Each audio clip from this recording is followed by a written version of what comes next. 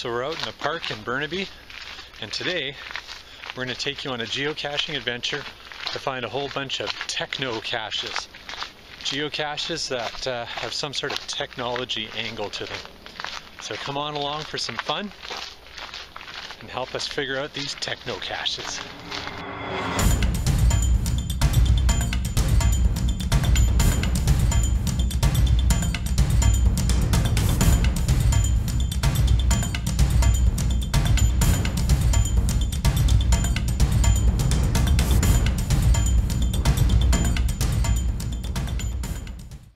So we're zeroing in on a Chirp cache, and we've got a GPSR that has Chirp enabled functionality on our Garmin.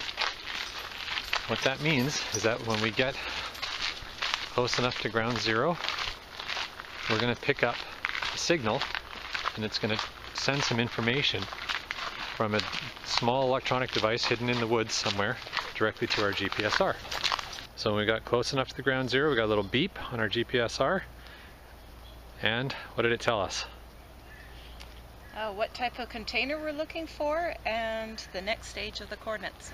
Well, we hit go, it will automatically put in the next part and we go hunt it down. Mrs. LANMonkey made the find. It might look like it's snowing, but that's the cottonwood. So we're off to the next stage of our Techno-Cache adventure today.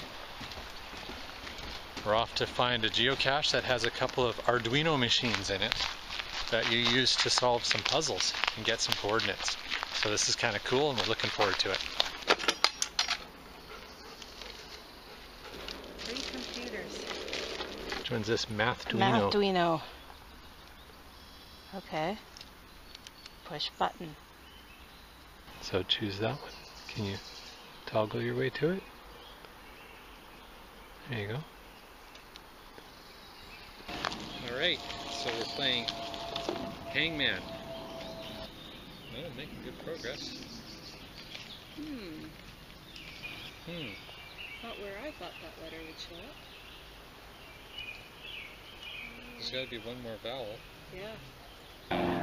Oh yeah. Who got the word without any errors? Oh yeah. Just don't ask us about our math. Final coordinates are? Batteries. Thank you to the person who left the batteries, even though we did bring our own. Okay, there you go. Time to play Simon. Arduino. Press to start. Ooh, it's got sounds too.